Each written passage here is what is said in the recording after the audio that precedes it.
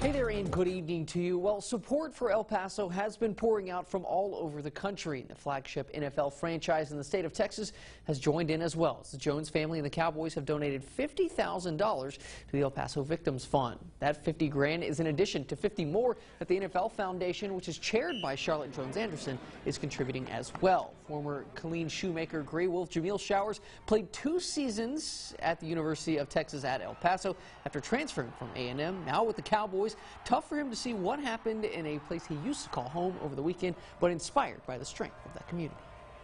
I saw a video, at Walmart, somebody kind of walking with the camera phone. It was really, really hard to watch. But then I saw a lot of videos of people kind of going and donating blood. There were lines out the door, people bringing pizza for them, so it just shows like the heart and compassion that city has. It's just so sad for those families and so all those innocent people. And obviously, we all want to think how can we make different those issues. I'm sure all Americans are thinking that way. All and much more from the Cowboys coming up later in Fox 44 Sports. Till then, Adam, back to you.